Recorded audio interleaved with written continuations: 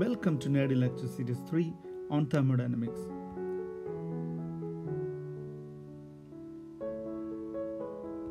In this video, we are going to see how we can arrive at another set of Maxwell's relations connecting corner parameters.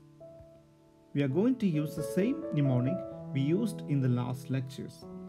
Scientists have purified gases that are very unique. For deriving relations connecting corner points, we need to start from any point on corners and go in one direction as given. Now to get the equivalent relation, start from the next point in the opposite direction. The last point in each relation would be a constant. Here, dou P by dou S at constant volume equals minus dou T by dou V at constant entropy.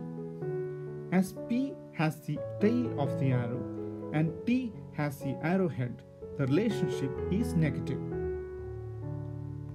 Now let's look at how we can make another set of relations using different parameters. Here we started from T in anti-clockwise direction and from the next point V in the clockwise direction. The relation is dou T by dou P at constant entropy equals dou V by dou S at constant pressure.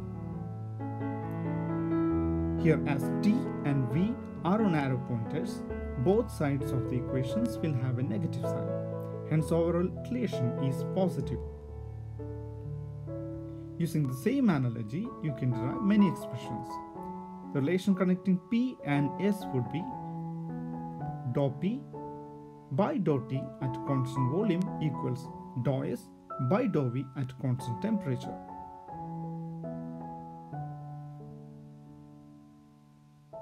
Now you will be able to derive the equations connecting V and S. Let's check it out.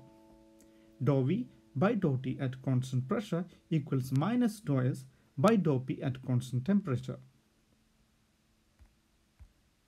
In this video, you have learned 4 very important Maxwell's relations.